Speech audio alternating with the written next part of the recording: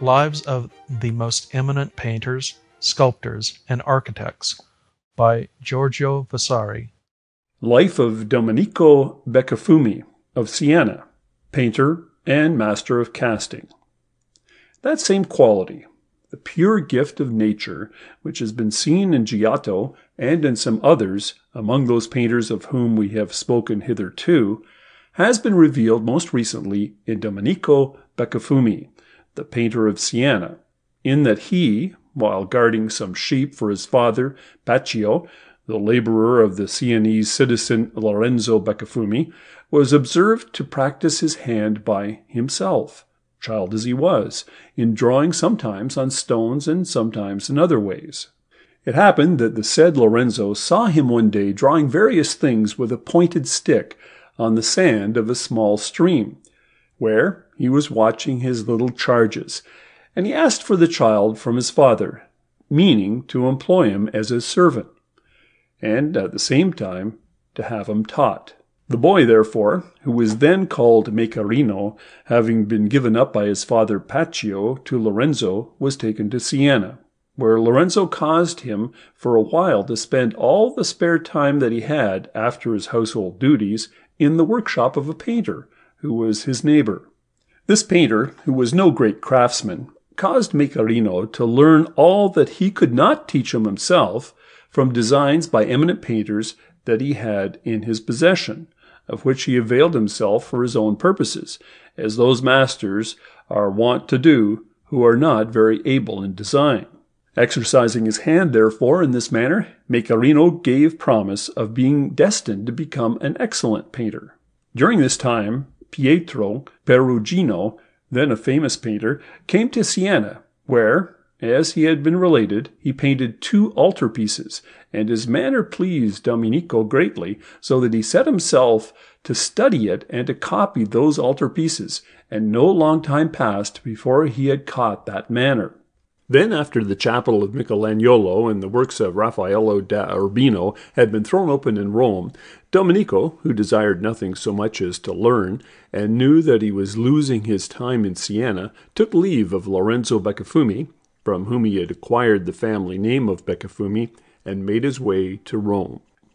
There he placed himself under a painter who gave him board and lodging, and executed many works in company with him,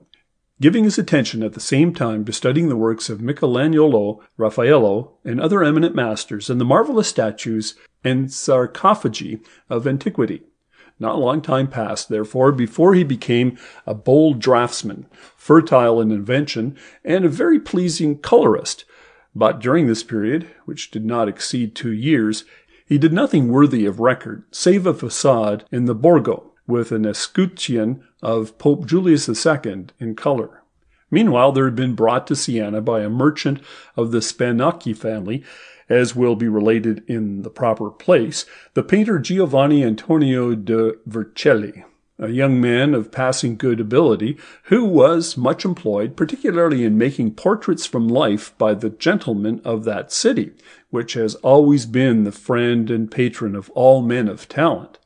Domenico, who was very desirous of returning to his own country, having heard this news, made his way back to Siena, and when he saw that Giovanni Antonio was very well grounded in drawing, which he knew to be the essence of the excellence of a craftsman, not resting content with what he had done in Rome, he set himself up with the utmost zeal to follow him, devoting himself much to anatomy and to drawing nudes, which helped him so much that in a short time he began to be greatly esteemed in that most noble city. Nor was he beloved less for his goodness and his character than for his art, for the reason that, whereas Giovanni Antonio was coarse, licentious, and eccentric, being called Il Sodoma because he always mixed and lived with beardless boys, and answering willingly enough to that name, Domenico, on the other hand, was a pattern of good conduct and uprightness, living like a Christian and keeping very much to himself. But such persons as are called merry fellows and good companions are very often more esteemed by men than the virtuous and orderly. Most of the young men of Siena followed Sodoma, extolling him as a man of originality. And this Sodoma, being an eccentric and wishing to please the common herd, always kept at his house parrots, apes, dwarf monkeys, little Elba horses, a talking raven, barbs for running races, and other such like creatures, from which he had won such a name among the vulgar that he spoke of nothing but his follies. Sodoma then had painted with colors in fresco the facade of the house of Monsignor Agostino Bardi, and Domenico at the same time, in competition with him, painted the facade of a house of the Borghese, close to the Pastirella column near the Duomo, with which he took very great pains. Below the roof, in a frieze in chiaroscuro, he executed some little figures that were much extolled. And in the spaces between the three ranges of windows of travertine that adorn that palace, he painted many ancient gods and other figures in imitation of bronze, in chiaroscuro, and in color, which were more than passing good, although the work of Sodoma was more extolled. Both these facades were executed in the year 1512. Domenico afterwards painted for Saint Benedetto a seat of monks of Monte Oliveto without the Porta a Tufi, an altarpiece of Catherine of Siena in a building receiving the Stigmata, with a Saint Benedict standing on her right hand, and on her left hand a Saint Jerome in the habit of a cardinal, which altarpiece, being very soft in coloring and strong in relief, was much praised, as it still is. In the predella of this picture, likewise, he painted some little scenes in distemper with incredible boldness and vivacity, and with such facility of design that they could not be more graceful, and yet they have the appearance of having been executed without the slightest effort in the world. In one of these little scenes is the angel placing in the mouth of that same Saint Catherine part of the host consecrated by the priest. In another is Jesus Christ marrying her. In a third, she is receiving the habit from Saint Dominic, and there are other stories. For the church of Santo Martino, the same master painted a large altarpiece with Christ born and being adored by the Virgin, by Joseph, and by the shepherds, and above the hut is a most beautiful choir of angels dancing. In this work, which is much extolled by craftsmen, Domenico began to show to those who had some understanding that his works were painted with a different foundation from those of Sodoma. He then painted in fresco, in the great hospital, the Madonna visiting St. Elizabeth, in a manner very pleasing and very natural. And for the church of Santo Spirito, he executed an altarpiece of the Madonna holding in her arms the child, who is marrying the above-mentioned St. Catherine of Siena, and at the sides, St. Bernardino, St. Francis, St. Jerome, and St. Catherine, the Virgin Martyr, with St. Peter and St. Paul upon some marble steps in front, on the polished surface of which he counterfeited with great art some reflections of the color of their draperies. This work, which was executed with fine judgment and design, brought him much honor, as did also some little figures painted on the predella of the picture, in which is St. John baptizing Christ, a king causing the wife and children of St. Gismondo to be thrown into a well, St. Dominic burning the books of the heretics, Christ presenting to St. Catherine of Siena 2 crowns, one of roses and the other of thorns, and St. Bernardino of Siena preaching on the piazza of Siena to a vast multitude. Next, by reason of the fame of these works, there was allotted to Domenico an altarpiece that was to be placed in the Carmine, in which he had to paint a Saint Michael doing vengeance on Lucifer. And he, being full of fancy, set himself to think out a new invention in order to display his talent and the beautiful conceptions of his brain. And so, seeking to represent Lucifer and his followers driven for their pride from heaven to the lowest depths of hell, he began a shower of nude figures raining down, which is very beautiful, although, from his having taken too great pains with it, it appears, if anything, rather confused. This altarpiece, which remained unfinished, was taken after the death of Domenico to the great hospital and placed at the top of some steps near the high altar, where it is still regarded with marvel on account of some very beautiful foreshortenings in the nudes. In the Carmine, where this picture was to have been set up, was placed another, in the upper part of which is counterfeited a God, the Father, above the clouds, with many angels round him, painted with marvelous grace. And in the center of the picture is the angel Michael in armor, flying and pointing to Lucifer, whom he has driven to the center of the earth, where there are burning buildings, rugged caverns, and a lake of fire, with angels in various attitudes, and nude figures of lost souls who are swimming with different gestures of agony in that fire. All this is painted with such beauty and grace of manner that it appears that this marvelous work, in its thick darkness, is illuminated by the fire, wherefore it is held to be a rare picture. Baldassare Peruzzi of Siena, an excellent painter, could never have his fill of praising it, and I myself one day that I saw it uncovered in his company, while passing through Siena, was struck with astonishment by it, as I also was by the 5 little scenes that are in the predella painted with distemper in a judicious and beautiful manner. For the nuns of Ognissanti, in the same city, Domenico painted another altarpiece, in which is Christ on high in the heavens, crowning the glorified Virgin, and below them are St. Gregory, St. Anthony, St. Mary Magdalene, and St. Catherine, the Virgin Martyr. And in the predella, likewise, are some very beautiful little figures executed in distemper.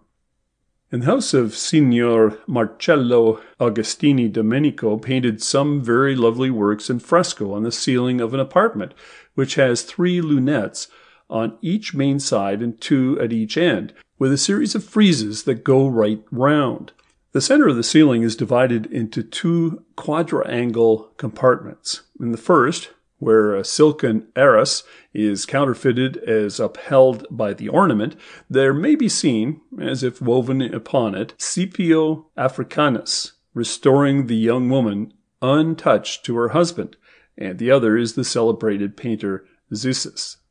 who is copying several nude women in order to paint his picture, which was to be placed in the temple of Juno.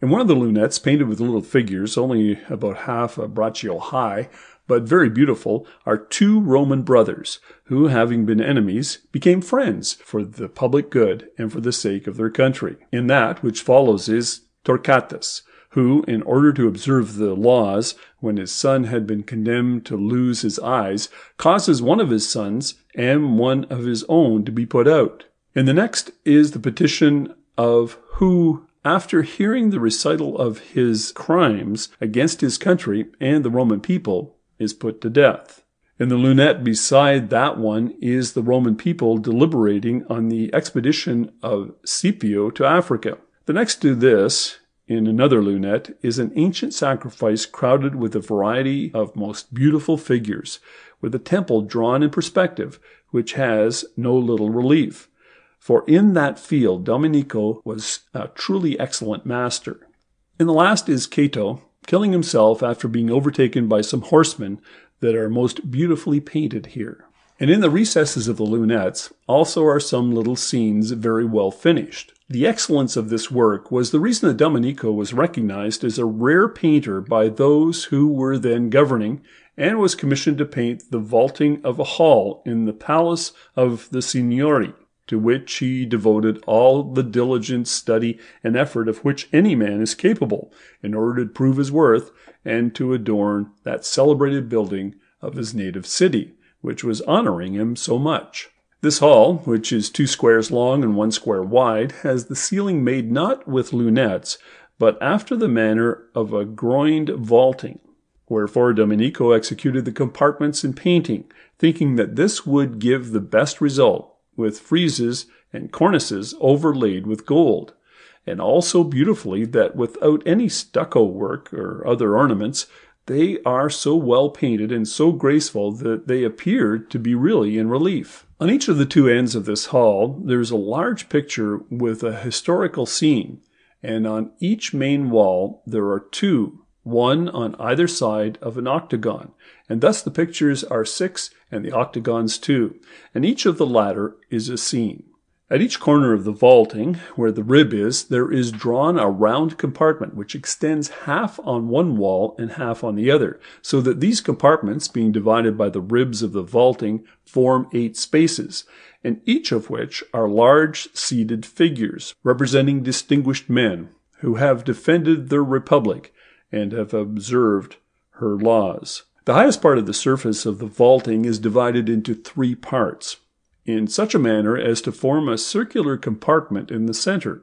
immediately above the octagons, and 2 square compartments over those on the walls. In one of the octagons, then, is a woman with some children round, who holds a heart in her hand, representing the love that men owe to their country. In the other octagon is another woman, with an equal number of children, as a symbol of civic concord. And these are one on either side of a justice that is in the circle, with the sword and scales in her hands, and seen from below in such bold foreshortening that it is a marvel. For at the feet she is dark, both in drawing and in color, and about the knees she becomes lighter, and so continues little by little towards the torso, the shoulders, and the arms, until she rises into a celestial splendor at the head, which makes it appear as if that figure dissolves gradually in a mist. Wherefore it is not possible to imagine, much less to see, a more beautiful figure than this one, or one executed with greater judgment and art, among all that were ever painted, to be seen in foreshortening from below. As for the stories, in the first, at the end of the hall and on the left hand as one enters, are Lepidus and Fulvius Flaccus, the censors, who, after being an enmity with one another, as soon as they became colleagues in the office of the censorship, laid aside their private hatred for the good of their country, and acted in that office like the closest friends. And Domenico painted them on their knees, embracing each other, with many figures around them, and with a most beautiful prospect of buildings and temples drawn in perspective, so ingeniously and so well that one may see in them what a master of perspective was Domenico. On the next wall there follows a picture with the story of the dictator Postumius Tiburtius, who, having left his only son at the head of his army in place of himself, commanding him that he should do nothing else but guard the camp, put him to death for having been disobedient, and having with a fair occasion attacked the enemy and gained a victory. In this scene Domenico painted Postumius as an old man with a shaven face, with the right hand on his axe, and with the left showing to the army his son lying dead upon the ground, and depicted very well in foreshortening. And below this picture, which is most beautiful, is an inscription very well composed. In the octagon that follows, in the center of the wall, is the story of Spurius Cassius, whom the Roman Senate, suspecting that he was plotting to become king, caused to be beheaded, and his house to be pulled down. And in this scene, the head, which is beside the executioner, and the body, which is on the ground in foreshortening, are very beautiful. In the next picture is the tribune Publius Mucius, who caused all his fellow tribunes who were conspiring with Spurius to become tyrants of their country to be burned. And here the fire that is consuming their bodies is painted very well and with great art. At the other end of the hall, in another picture, is the Athenian Codrus, who, having heard from the oracle that the victory would fall to that side whose king should be killed by the enemy, laid aside his robes, entered unknown among the enemy, and let himself be slain, thus giving the victory to his people by his own death. Domenico painted him seated, with his nobles round him, as he puts off his robes near a most beautiful round temple. And in the distant background of the picture he is seen dead, with his name in an epitaph below.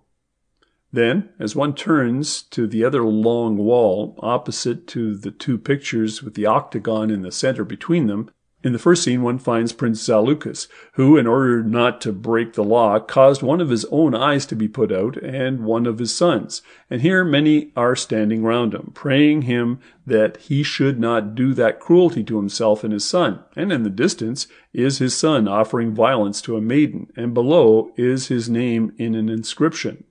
In the octagon that is beside that picture is the story of Marcus Manilius being hurled down from the Capitol. And the figure of the young Marcus, who is being thrown down from a kind of balcony, is painted so well in foreshortening with the head downwards that it seems to be alive, as also seem some figures that are below. In the next picture is Spurius Melius, who belonged to the equestrian order and was killed by the tribune Servilius, because the people suspected that he was conspiring to become a tyrant of his country, which Servilius is seated, with many round him, and one who is in the center points to Spurius lying dead upon the ground, a figure painted with great art. Then in the circles at the corners, where there are the 8 figures mentioned above, are many men, who have been distinguished for their defense of their country. In the first part is the famous Fabius Maximus, seated and in armor, and on the other side is Speusippus, prince of the Tegetai, who, being exhorted by a friend that he should rid himself of his rival and adversary, answered that he did not wish, at the bidding of his own private interest, to deprive his country of such a citizen. In the circle that is at the next corner in one part, there is the praetor Celius, who, for having fought against the advice and wish of the soothsayers, although he had won and had gained a victory, was punished by the Senate. And besides him sits Thrasybulus, who, with the aid of some friends, valorously slew 30 tyrants in order to free his country. Thrasybulus is an old man, shaven, with white locks, and has his name written beneath him, as have also all the others.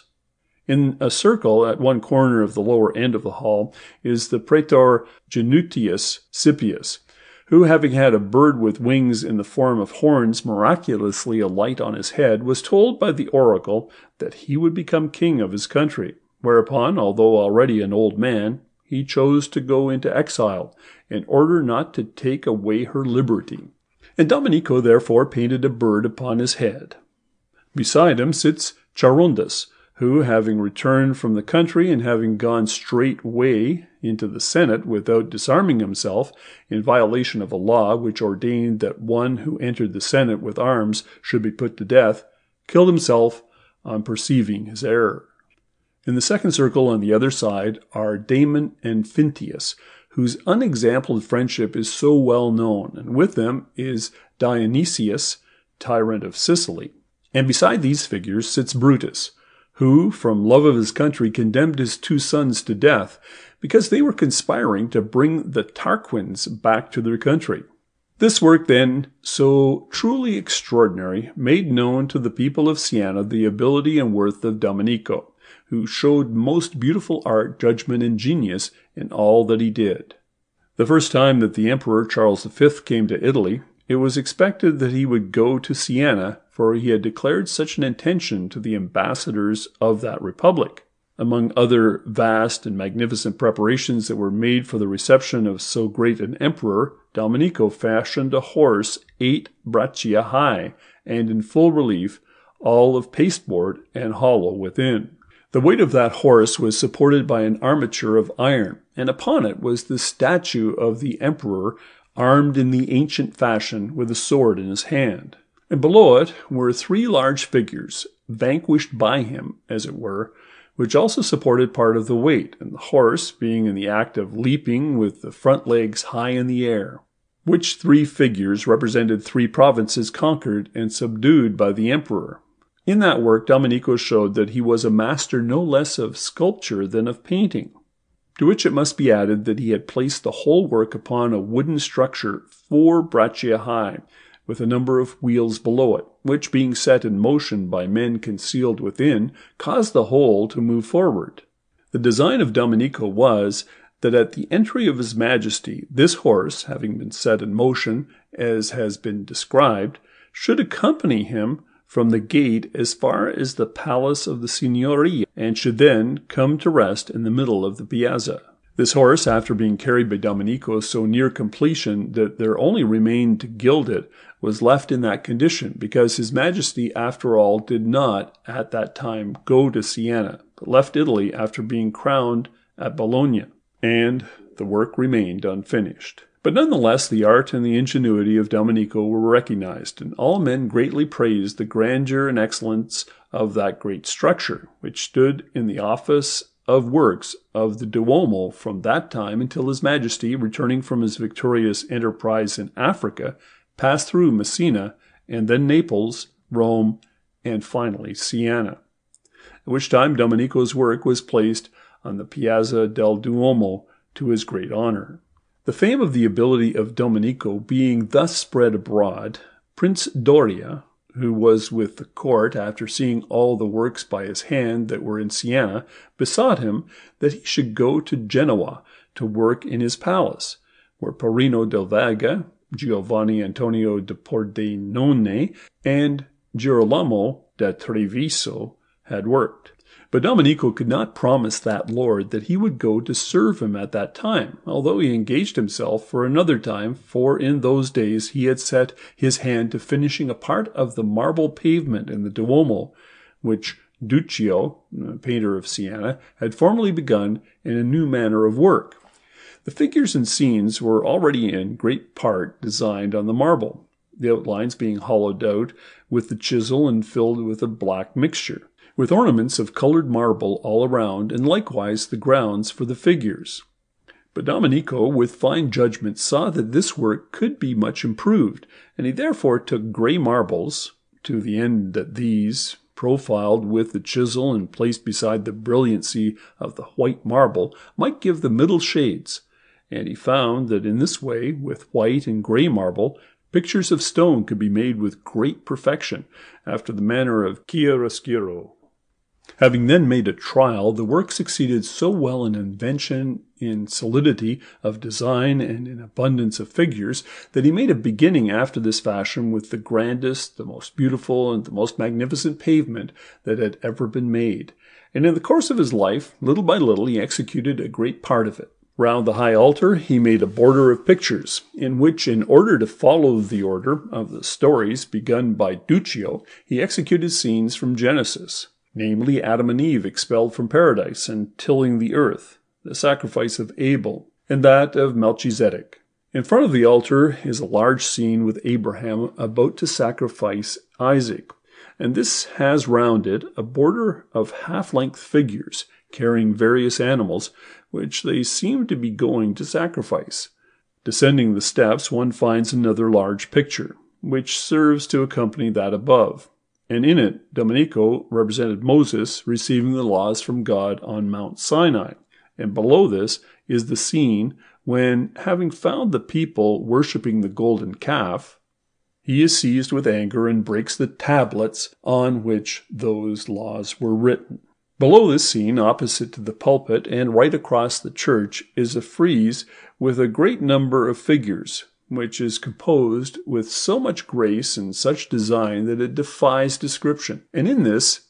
is Moses, who, striking the rock in the desert, causes water to gush out and gives drink to his thirsty people. Here, along the whole length of the frieze, Domenico represented the stream of water, from which the people are drinking in various ways with a vivacity so pleasing that it is almost impossible to imagine any effect more lovely or figures in more graceful and beautiful attitudes than are those in this scene, some stooping to the ground to drink, some kneeling before the rock that is spouting with water, some drawing it in vases, and others in cups, and others finally drinking with their hands. There are, moreover, some who are leading animals to drink, amid the great rejoicing of that people. And among other things, most marvelous is a little boy who has taken a little dog by the head and neck and plunges its muzzle into the water, in order to make it drink, after which the dog, having drunk, and not wishing to drink any more, shakes its head so naturally that it seems to be alive. In short, this frieze is so beautiful that for a work of that kind it could not be executed with greater art, seeing that the various kinds of shadows that may be seen in these figures are not merely beautiful but miraculous. And although the whole work, on account of the fantastic nature of its craftsmanship, is one of great beauty, this part is held to be the most beautiful and the best. Below the cupola, moreover, there is a hexagonal compartment, which is divided into 7 hexagons and 6 rhombs, of which hexagons Domenico finished 4 before he died, representing in them the stories and sacrifices of Elijah, and doing all this much at his leisure, because this work was as a school and a pastime for Domenico, nor did he ever abandon it altogether for his other works. While he was thus laboring now at this work, and now elsewhere, he painted a large altarpiece in oils, which is in Santo Francesco, on the right hand as one enters into the church, containing Christ descending in glory to the limbo of hell, in order to deliver the Holy Fathers,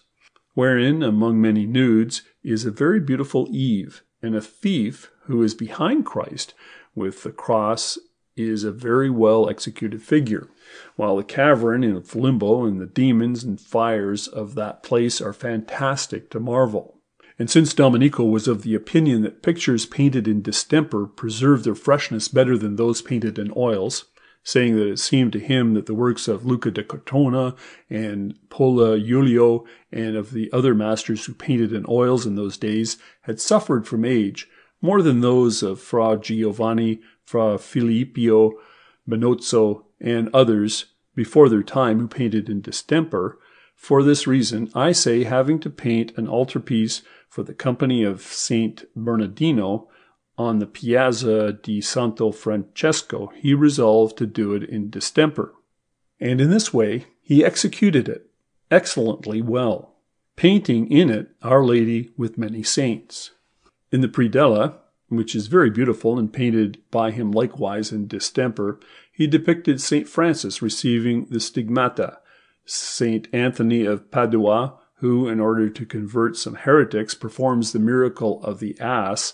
which makes obeisance before the sacred host, and St. Bernardino of Siena, who is preaching to the people of his city on the Piazza dei Signori.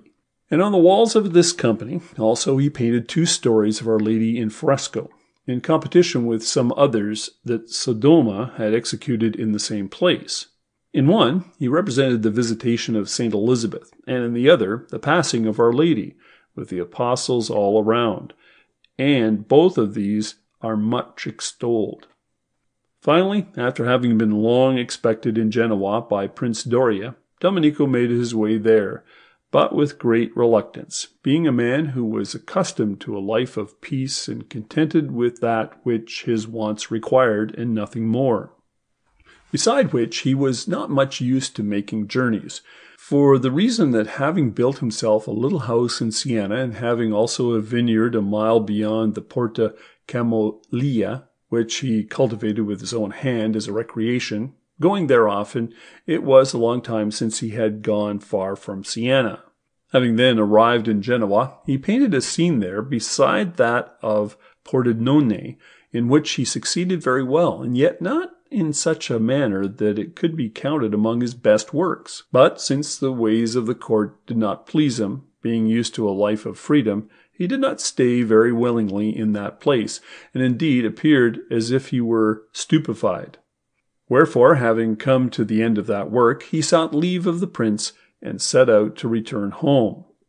And passing by Pisa, in order to see that city, he met with Battista de Cervellera, and was shown all the most noteworthy things in the city, and in particular the altarpiece of Soligny and the pictures that are in the recess behind the high altar of the Duomo. Meanwhile, Sebastiano del Seta, the warden of works of the Duomo, having heard from Cervellera of the qualities and abilities of Domenico, and being desirous to finish the work so long delayed by Giovanni Antonio Ciliani, allotted 2 of the pictures for that recess to Domenico, to the end that he might execute them at Siena and send them finished to Pisa. And so it was done. In one is Moses, who, having found that the people had sacrificed to the golden calf, is breaking the tablets. And in this Domenico painted some nudes that are figures of great beauty. In the other is the same Moses, with the earth opening and swallowing up a part of the people. And in this also are some nudes killed by flaming thunderbolts, which are marvelous. These pictures, when taken to Pisa, led to Domenico painting 4 pictures for the front of that recess, namely 2 on each side, of the 4 evangelists, which were 4 very beautiful figures.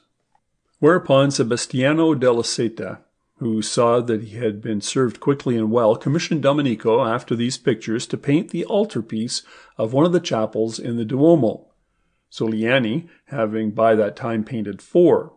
Settling in Pisa, therefore, Domenico painted in that altarpiece Our Lady in the sky with the child in her arms, upon some clouds supported by some little angels, with many saints, both male and female, below, all executed passing well, but yet not with that perfection which marked the pictures described above. But he, excusing himself for this to many of his friends, and particularly on one occasion to Giorgio Vasari, said that since he was away from the air of Siena and from certain comforts of his home, he did not seem to be able to do anything. Having therefore returned home, determined that he would never again go away to work elsewhere, he painted for the nuns of Santo Paolo, near Santo Marco, an altarpiece in oils of the Nativity of Our Lady, with some nurses and St. Anne in a bed that is foreshortened and represented as standing within a door. And in a dark shadow is a woman who is drying clothes without any other light but that which comes from the blaze of the fire. In the predella, which is full of charm, there are 3 scenes in distemper: the presentation of the Virgin at the temple, her marriage, and the adoration of the Magi. In the Mercanzia, a tribunal in that city, the officials have a little altarpiece which they say was painted by Domenico when he was young. It is very beautiful, and it contains in the center a St. Paul seated, and on one side his conversion in little figures, and on the other side the scene of his beheading. Finally, Domenico was commissioned to paint the great recess of the Duomo, which is at the end behind the high altar, and in this he first made a decoration of stucco with foliage and figures, all with his own hand, and 2 victories in the vacant spaces in the semicircle, which the decoration was in truth a very rich and beautiful work. Then in the center he painted in fresco the Ascension of Christ into heaven. And from the cornice downwards he painted 3 pictures divided by columns in relief and executed in perspective. In the middle picture, which has above it an arch in perspective, are Our Lady, St. Peter, and St. John. And in the spaces at the sides are 10 apostles, 5 on each side, all in various attitudes and gazing at Christ, who is ascending into heaven. And above each of the 2 pictures of the apostles is an angel in foreshortening, the 2 together representing those 2 angels who, after the ascension, declared that he had risen into heaven. This work is certainly admirable, but it would have been even more so if Domenico had given beautiful expressions to the heads. As it is, they have something in the expressions that is not very pleasing, and it appears that in his old age he adopted for his countenances an expression of terror, by no means agreeable. This work, I say, if there had been any beauty in the heads, would have been so beautiful that there would have been nothing better to be seen. But in this matter of the expressions of the heads, in the opinion of the people of Siena, Sodoma was superior to Domenico, for the reason that Sodoma made them much more beautiful, although those of Domenico had more design and greater force. And in truth, the manner of the heads in these our arts is of no little importance, and by painting them with graceful and beautiful expressions, many masters have escaped the censure that they might have incurred for the rest of their work. This was the last work in painting executed by Domenico, who, having taken it into his head in the end to work in relief, began to give his attention to casting in bronze, and went so far with this that he executed, although with extraordinary labor, 6 angels of bronze in round, little less than life-size, for the 6 columns nearest the high altar of the Duomo. These angels, which are very beautiful, are holding tazze, or rather little basins which support candelabra containing lights, and in the last of them he acquitted himself so well that he was very highly praised for them. Whereupon, growing in courage, he made a beginning with figures of the 12 apostles, which were to be placed on the columns lower down, where there are now some of marble, old, and in a bad manner. But he did not continue them, for he did not live long after that. And since he was a man of infinite ingenuity and succeeded well in everything, he engraved wood blocks by himself in order to make prints in chiaroscuro, and there are to be seen prints of 2 apostles engraved by him excellently well, of which we have one in our book of drawings, together with some sheets drawn divinely by his hand. He also engraved copper plates with burin, and he executed, with aquafortis, some very fanciful little stories of alchemy, in which Jove and the other gods, wishing to congeal Mercury, placed him bound in a crucible, and Vulcan and Pluto make fire around him. But when they think that he must be fixed, Mercury flies away and goes off in smoke. Domenico, in addition to the works described above, executed many others of no great importance, pictures of the Madonna and other such like chamber pictures, such as a Madonna that is in the house of the Chevalier Donati, and a picture in distemper in which Jove changes himself into a shower of gold and rains into the lap of Danae. Piero Cantanai likewise has a round picture in oils of a very beautiful Virgin by the hand of the same master. He also painted a most beautiful bier for the confraternity of St. Lucia, and likewise another for that of St. Antonio. Nor should anyone be astonished that I make mention of such works, for the reason that they are beautiful to marvel, as all know who have seen them. Finally, having come to the age of 65, he hastened the end of his life by toiling all by himself day and night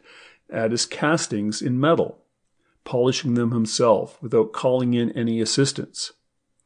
He died then on the 18th of May, 1549, and was given burial by his dearest friend, the goldsmith Giuliano, in the Duomo, where he had executed so many rare works.